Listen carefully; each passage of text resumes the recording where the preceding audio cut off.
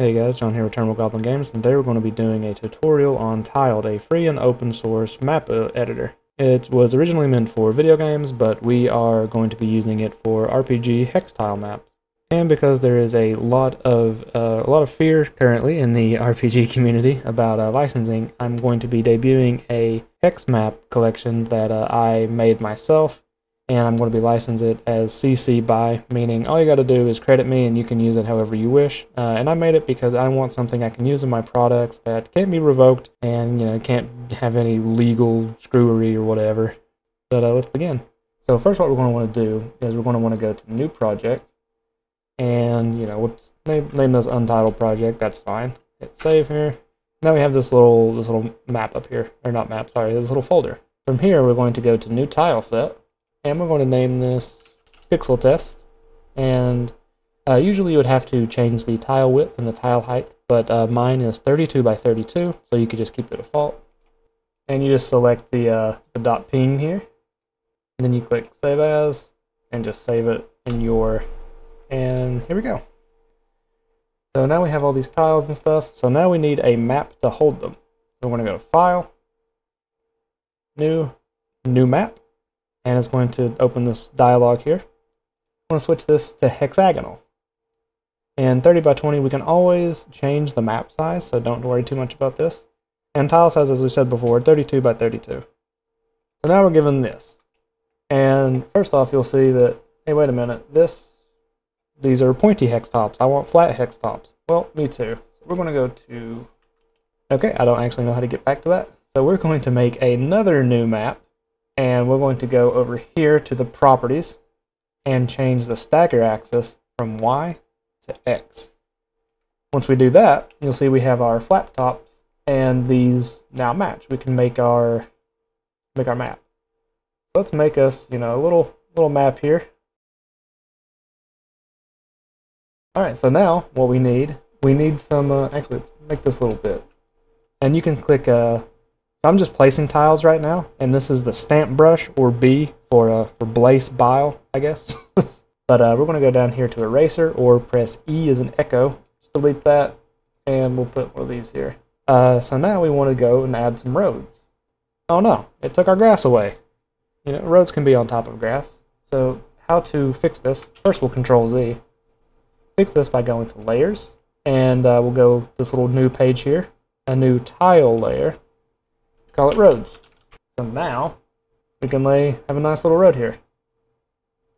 And in case someone wants to, stop for a break, go here.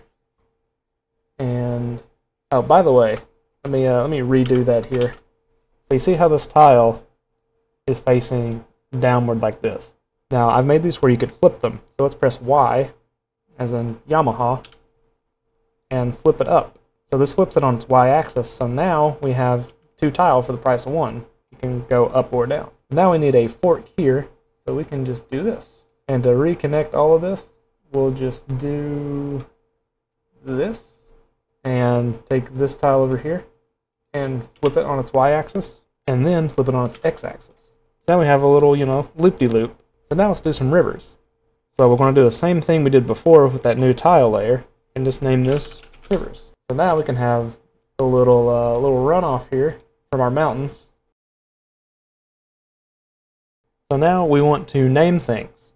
So let's go, and you notice there's no text up here. Or there is, but it's grayed out. We're going to go back to that new layer and click Object Layer. Call this Town Names.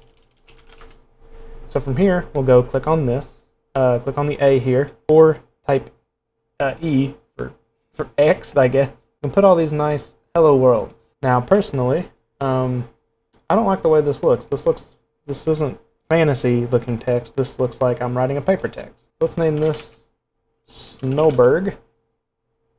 And we're going to change this font by clicking Font and changing its family. I really like Queen Empress because it's what Basic Fantasy uses, and I just think it looks really nice. You can change the color. So let's go, go to pure white here. Now we're going to hit S to go to select, and we're going to take it to where it's a little bit easier to see. Now, same thing for here, Townsville, Smaldom, and finally, Citiesburg. or Cityham, yeah, Cityham. And this is a big city, so we're going to make it a bit bigger.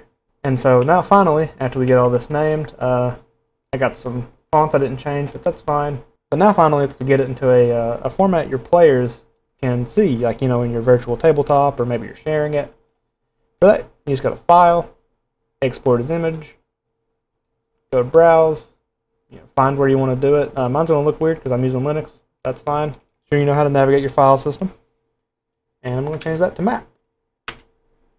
And I like the tile grid, and we want the name. So I'm going to hit export. And yep. So, you know, to recap, you can place down, you know, tiles as long as you're on the right layer. You can flip your tile on the y-axis by pressing Y, the x-axis by pressing X. And that makes these tiles a lot more flexible here.